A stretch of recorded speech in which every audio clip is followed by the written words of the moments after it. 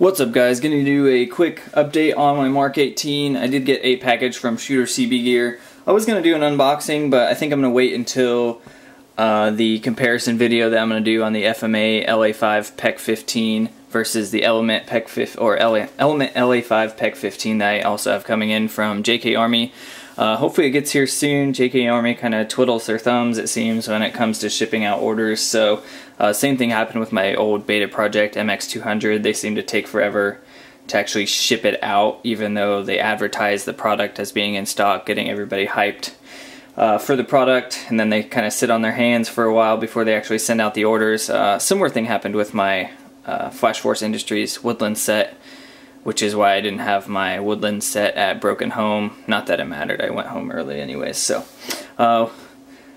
without wasting too much of your time, this is my updated Mark 18, really similar to my old setup really. I really like this setup more so than what I had before with the EXPS and MX200. I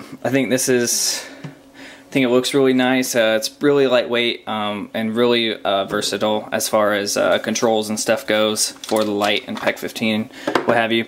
Got rid of the VFC PEQ-15. This is the FMA LA-5 dummy adjustment knobs there, but this is the updated model that you see quite a bit of, and I think the FMA looks a lot more realistic. You have this translucent plastic here around the screws. Looks way more realistic than my VFC did. Unfortunately, the laser, I can't get it to adjust even remotely where I would need the laser to actually make use of it. So it kind of sucks. The laser kind of blows on it. One thing that is probably too good on the PEQ-15 is the actual light on it. It's incredibly bright. Let me see here if I can get it. Yeah. It is ridiculously bright. Normally I think you would use a PEQ-15's illuminator to kind of light your way. You wouldn't want it to be super bright. That's kind of why you have a weapon light. But this thing is powered by two CR123A batteries, so the light is just ridiculously bright. I'd say it's about as bright as the M600C. The M600C is a little bit more focused of a beam, but as you can see, the PEQ-15's light is just incredibly bright. So that works if all you want to do is run a PEQ-15. This would definitely work as a weapon light as well. If you wanted to run it that way, the way you can with the FMA, it's a toggle. You can toggle it.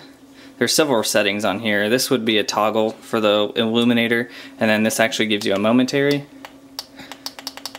which if you have it hooked up to a switch would be your other button, dual switch there.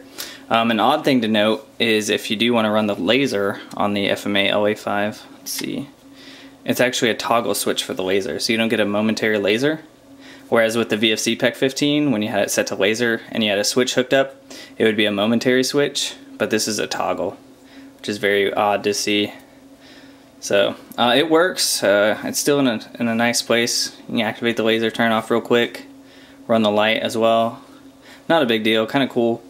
But it's odd that they didn't have a momentary function for the laser, yet they have a momentary function for the illuminator. So there's that. I'll go more in depth with the FMA PEQ-15 when I compare it to the Element version.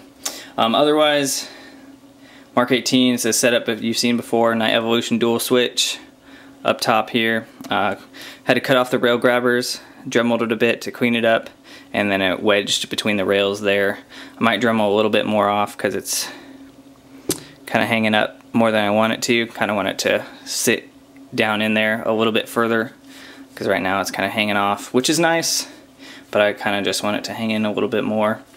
FMA LA-5 Daniel Defense convert grip there, really nice grip, really low profile. It also has a sleeve that'll make it longer, so that's cool. Let's see, moving to the right side here, it's Element M600C, really nice light.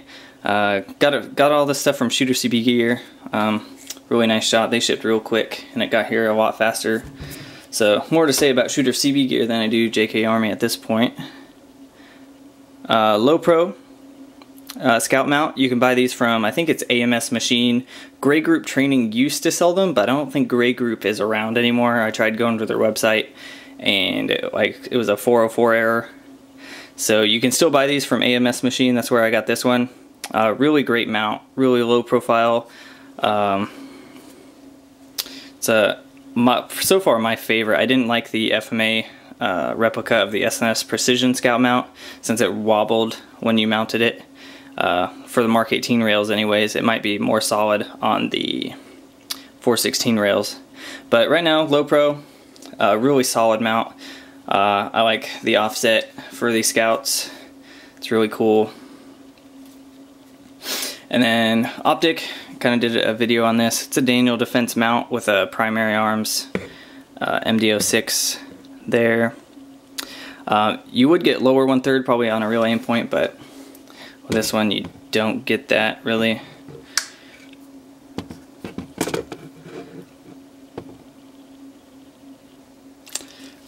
Still probably usable, but I never really flip up the irons anyways for BB Wars. You don't really get too accurate in the first place, so just like a point of reference with a red dot, it's just fine.